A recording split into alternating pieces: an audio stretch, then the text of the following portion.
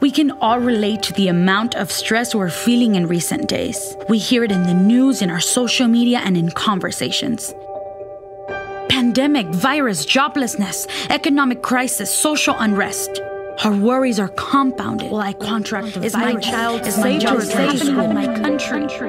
It's a feeling of being at the end of our rope.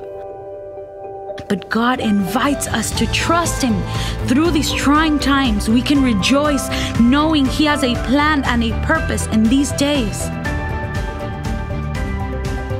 Using this time to better learn to live in faith, we will find peace as He walks alongside us.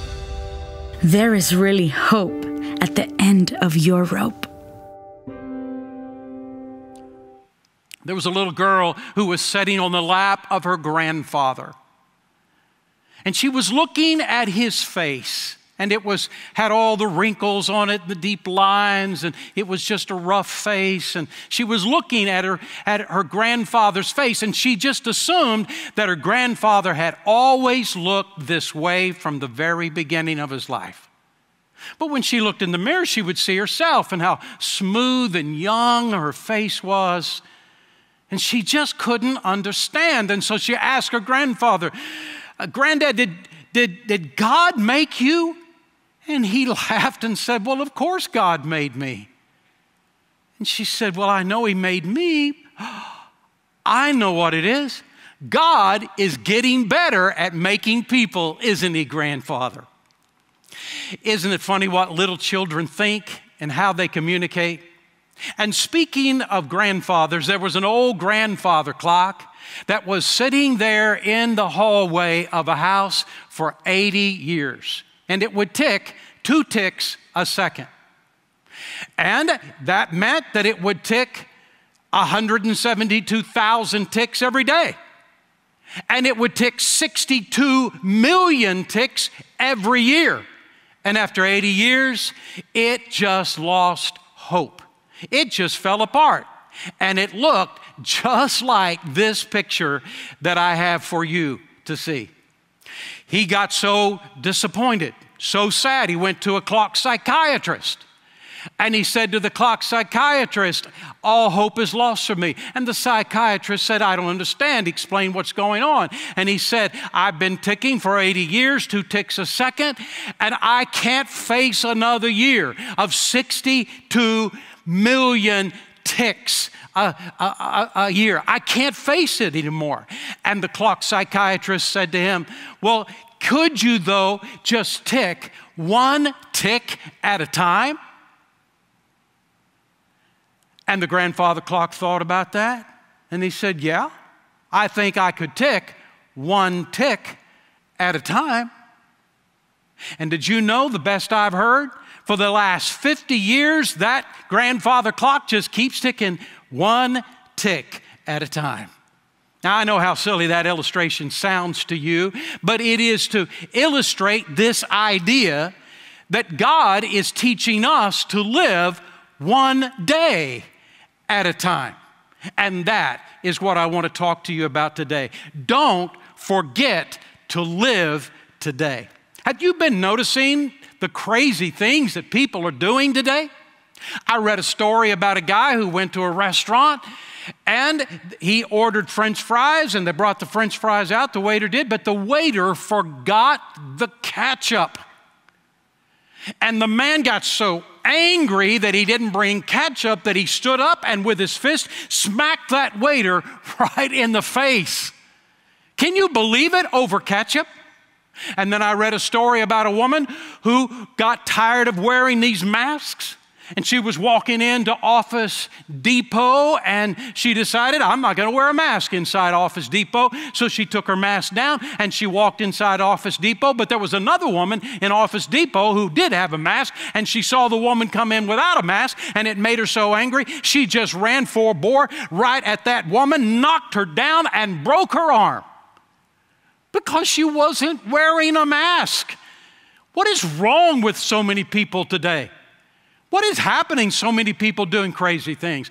I think people are so stressed out today and are at the end of their rope. But they don't understand that there is hope at the end of their rope. Jesus put it this way in Matthew chapter 6 and verse 34. Therefore, do not worry about tomorrow, for tomorrow will worry about itself. Each day has enough trouble of its own. What Jesus was really saying is, don't forget to live today. And that is what I want to talk to you about today. Now, this verse that Jesus said that I've just read to you was a part of a larger passage. So let's get the idea of what's happening in that passage to better understand what Jesus is teaching us.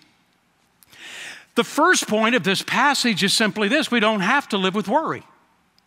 In fact, Jesus tells us 3 reasons why we don't. First, he says, you matter to God.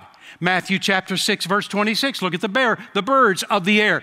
They do not sow or reap or store away in barns, and yet your heavenly Father feeds them. Are you not much more valuable than they? There are billions of birds all over the world. God has created them all. God feeds them all. But you are far more important to God than the birds. And you know why we know? Because Jesus just said it. You matter to God. He says then, worry won't help you anyway. Look at the next verse, verse 27. And which of you taking thought, and that phrase taking thought simply means to worry, and which of you who worry can add 1 cubit to his stature? Now, a cubit for a man, he was speaking to these men, a cubit is the tip of the finger all the way to the elbow. And for the average man, that was about 18 inches, the tip of the finger to the elbow. And when we think of the word stature, we think of height. So was Jesus saying, who with worry can add 18 inches to his height? He's talking to men. I don't know of one man anywhere that wants to add 18 inches to his height. Maybe an inch or two, but not 18 inches. If somehow I had 18 more inches to my height, I'd be just under 7.5 feet. And my luck, I wouldn't be good at basketball, and I'd be 7.5 feet tall, and I would have to duck every time I went through a doorway. No, I don't want 18 more inches, and neither does any other man that I can think of. But the word stature doesn't just mean height, it also means length. And that's how Jesus was using the word stature in the Greek. He was describing the length of life, and he was saying, who, with worrying about their life, can add even 18 inches to the length of their life? And the answer is nobody. You can take time away by heart disease through worry, by not paying attention, walking across the street because you're so worried you don't look both ways. You and I can wound our life and hurt our life by worry, but we cannot extend our life through worry, and that's the very point he is making. Worry won't help you anyway. And the third thing he says is that God has promised to meet your needs. See how Jesus puts it in Matthew chapter 6, verse 28? And why do you worry about clothes? See how the lilies of the field grow? They don't labor or spin. And yet I tell you, not even Solomon in all of his glory was arrayed like one of these. If that is how God clothes the grass of the field, which is here today and tomorrow is thrown into the fire, will he not much more clothe you, O you of little faith? Jesus is saying to us, you matter to God. Worrying about tomorrow isn't going to change your life except for the worst. God's going to take care of you. And he wraps it all up by making this statement in chapter 6, verse 31. So do not worry, saying, what will we eat, or what shall we drink, or what shall we wear? For the pagans, meaning people who don't know God, don't love God, don't care about God, aren't interested in God. For the pagans run after these things, and your heavenly Father knows you need them. You see, God already understands we need food to eat. We need a place to live. We need things in our life. God's not against things in our life. But God says to us, why don't you look to me? I'll take care of you. And then Jesus takes it to the next step. And notice what he then says. Trust God to take care of you in his timing. Trust God to take care of you in his timing. Listen to what he says, how he puts it in Matthew chapter 6, verse 33. But seek first his kingdom and his righteousness, and all these things will be given to you as well. It's not wrong to have goals in our life. It's right to have goals. But what Jesus is saying is change the order of your goals. Start your goals with God in the center. And when you do, God will meet your needs in his timing. God knows you have needs. He knows you need things.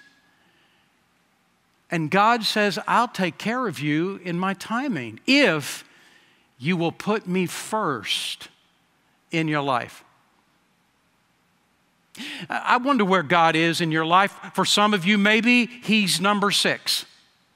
For some of you, he's maybe 96. How's that working out for you? You see, God tells us that if we don't put him first in our life, God won't meet our needs. God will put his hand against us. How's it working out for you to put God so little in your life?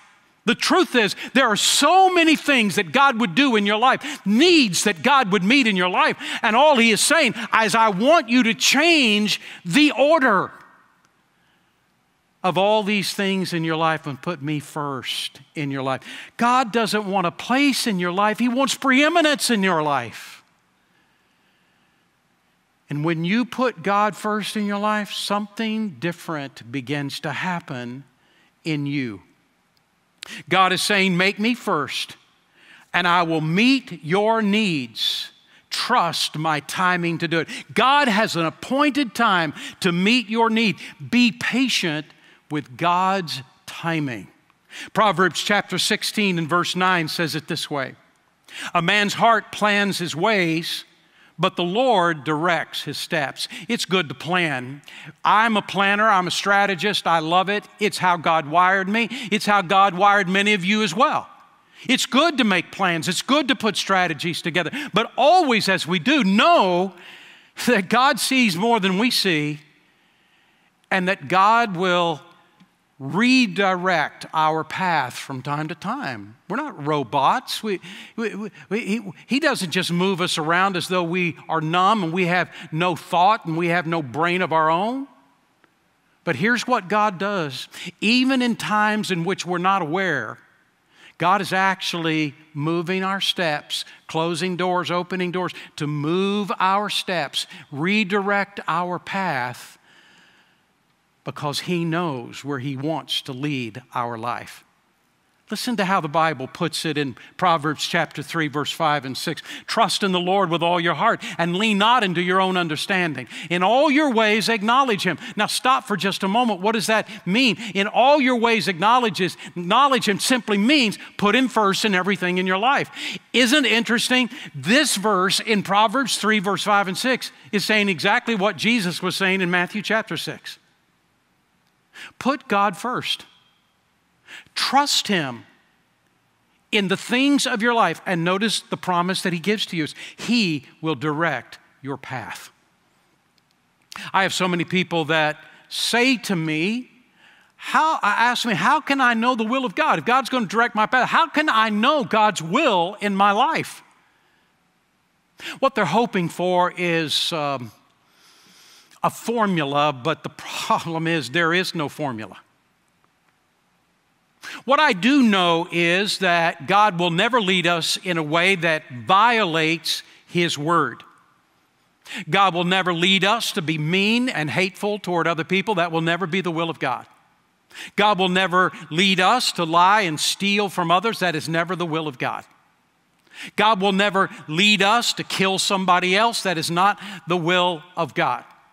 God will never lead us to do harm to others, to be racist toward others. He'll never lead us to kill our unborn child. He will never lead us to do these things. And why do I know this? Because it's so clear in the Word of God. He will never lead us to do what His Word teaches us not to do. It will never be the will of God. He will never lead us to live with somebody else outside of marriage in a sexual relationship, because He has already said, I don't know how many times in His Word, that that is wrong. God will never lead us in a way that violates His Word.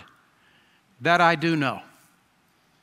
But here is what I've experienced in my life. I don't always know exactly the will of God about this particular decision, but I have a peace in my heart. I need to keep moving forward, and I just keep moving forward until God redirects my path. You know what I've discovered in my life? I've discovered that oftentimes God is at work in our lives and we don't even know it. We don't even realize it. Through open and closed doors and however it is that He uses, He is at work in our life, and it isn't until we stop and we look back in our life is that we, oh my soul, I cannot believe, look what God was doing all along. As though God were behind the scenes moving things, moving our pathway, redirecting our lives. If you will look at Proverbs 3, 5, and 6, what he says is this: if you will trust God and put Him first, you will not have to worry about it. Even when you don't know what God is doing, He is directing your path. Last night, God brought back to my heart, as I was thinking about today, something that I don't believe I've ever shared with a church in my entire ministry. In the first few weeks of my first church that I pastored, I was 20 years of age. It was a little country church, 20 people in that church. In the first few weeks, I was a college student, and I didn't know how to preach. I didn't know how to lead those 4 people with me as their pastor. But God used that to begin my ministry. And I'd been a pastor of that church for a few weeks, and a woman came up, and I didn't know who she was. She wasn't a member of that church. And later, Kathy and I got to meet her and know her. She was about 15, 20 years older than me, and she came to the service, and when the service was over, she asked me if she could share something with me, and I said, sure. And she said, I've been praying for you, and God has given me a word to tell you. I said, well, okay. What? She said, God has given me a word to tell you about your life.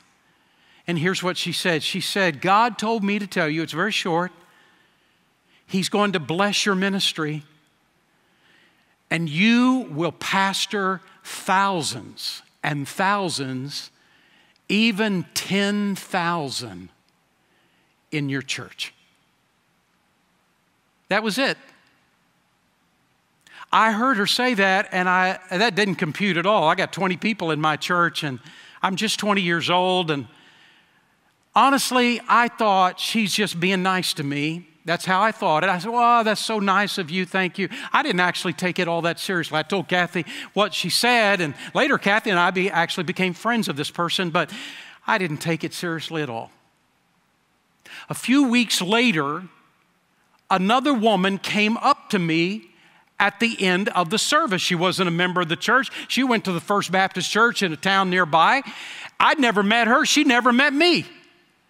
And she came to the service that Sunday. It was just a few weeks after the first woman came and talked to me. And she came up after the service, could I say something to you? And I said, yeah, sure. And she said, I don't know you and you don't know me, but I'd heard that you were here and I can't get you off my mind. I've never met you. I didn't even know what you looked like. But I've been praying for you, and God has given me a word, and I've never had this happen to me ever before. I am scared about this. I kept arguing with God and saying, I can't do this, but I have to do it. And I've come to tell you a word.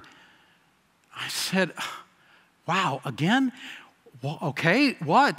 And do you know what she said to me? She said, I know you're going to think I'm crazy, but here's what God said to me. I am to tell you that God is going to bless your ministry, and you are going to be the pastor of thousands and thousands and as many as 10,000. And that's all I know God told me to tell you. I want to tell you something. When I heard that the second time, I didn't push it away. These two people had never met each other. They, to this day, probably don't know each other. They didn't know the other one had come and said anything to me. I had to take this seriously. And every so often in my ministry, I go back to that moment. And last night, it came back to me. I hadn't thought about it, I guess, in over a decade or 2 decades. I hadn't thought about it. And last night, as I was preparing to talk to you, and I was thinking about this very principle, God brought those two things back to my heart. And I stepped back and I looked back at my life. And I believe that God, all those years ago, I won't tell you how many years ago, at least 30 years ago, all those years ago, I believe God was telling me of what would happen when I came to be the pastor of Sugar Creek Baptist Church. I never tried to orchestrate anything. Good grief, I couldn't. But as I've stepped back over last night and I was looking at my ministry, I could have never predicted, I could have never maneuvered or manipulated, but all the while it was God ordering my steps. And I share this story with you for only one reason. God's doing that in your life.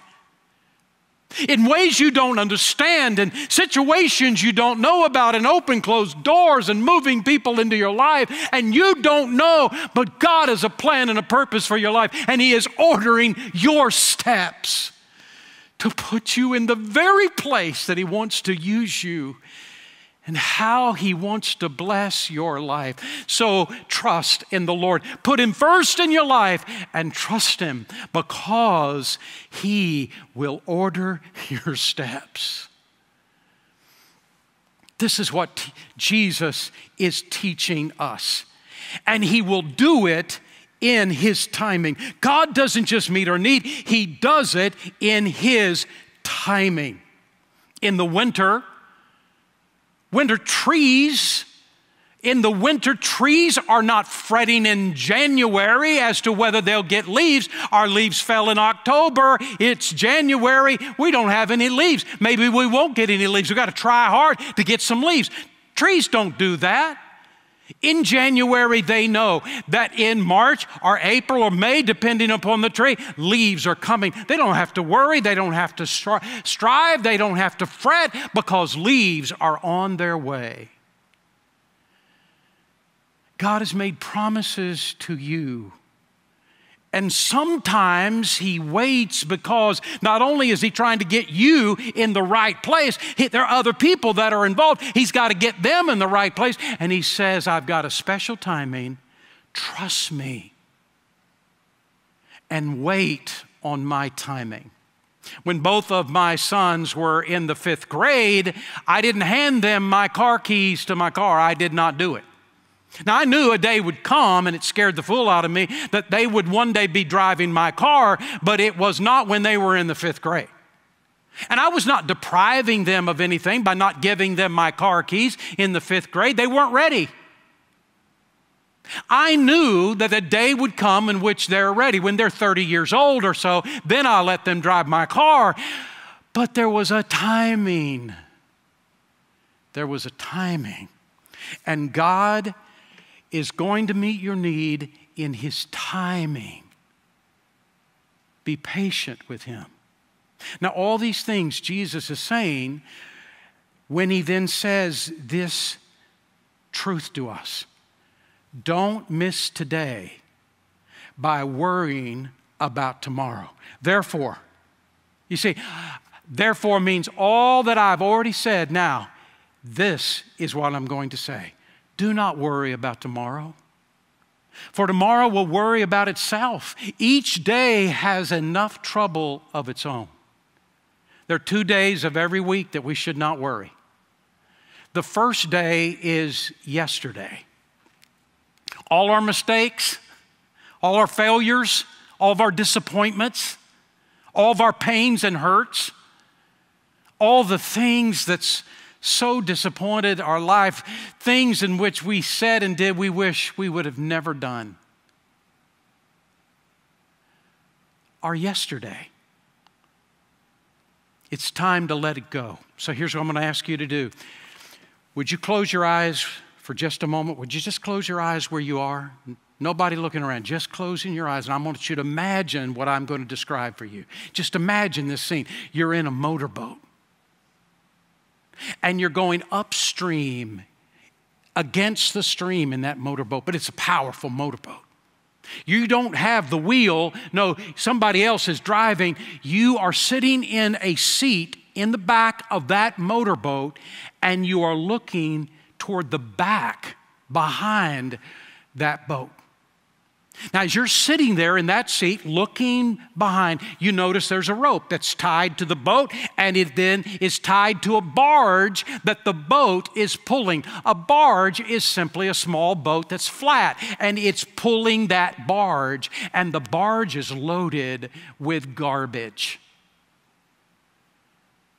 It's got all kinds of garbage, all the disappointments of your life, all the hurts and the wounds of your life, all the sins of your life, all the wrong things you've ever said and done. It is all piled up on that barge, and it is so heavy. There is so much on that barge that it is straining now. This motorboat is straining to keep going against the current.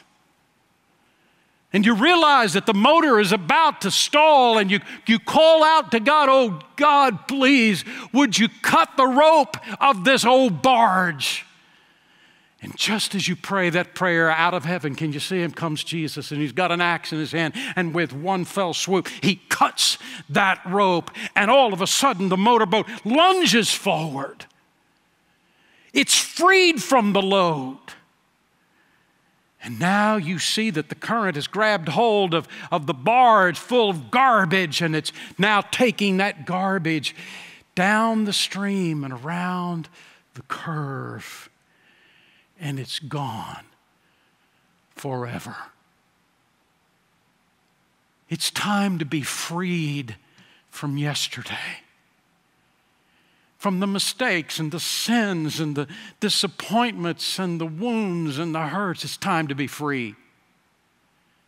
Let's pray together. Oh God, move in hearts today that are listening to me. Oh God, bring freedom. Bring freedom. Release. So many people right now, their sin is they ask your forgiveness. Release them. Free them. Cut the rope to the barge. Forgive us, cleanse us, make us right before you. Oh God, you are stronger, you're more powerful than all of our disappointments and all of our lost opportunities. You are greater than all of them. And we let them all go. And we believe where you are taking us, and we trust you. In Jesus' name. Amen. We need to be freed from the day of yesterday. There's a second day every week we need to be freed of, and that's tomorrow. We need to be freed of the worry about tomorrow. Do you remember a few weeks ago, I quoted you the study that was done by the National Science Foundation that discovered that 92% of the things that we worry about either don't come or don't come in the way and the intensity that we worried about? Only 8% of the things that we worry about actually materialize the way we worry about them.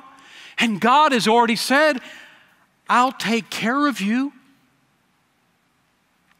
You know what I've discovered about God? God does not give us the grace today to handle tomorrow. God only gives us the grace today to handle today. Live in His grace one day at a time. I'm not saying cancel your life insurance, because if you die, your family's going to need that. I am saying cancel your worry about tomorrow. Yes, you can plan, but cancel your worry about tomorrow. I want to close with this idea. Psalm 119, verse 105. Your word is a lamp unto my feet and a light unto my path. Let God's word guide you. Did you know that little lamp in the Old Testament? That little lamp was just a little piece of clay, round piece of clay that held a little bit of oil in it, had a wick in it, and that's all of the light that it was. You can take the weakest flashlight and it would be tons more than that little bitty candle that they would hold. And all they had enough light was to go one step, then take the next step, then the next step. And here's what God says, my word can be a lamp to your feet. Would you just obey what God teaches you? Just listen to His word and say yes to Him. Live one day at a time. Don't miss living today out of your disappointment of yesterday and your dread of tomorrow.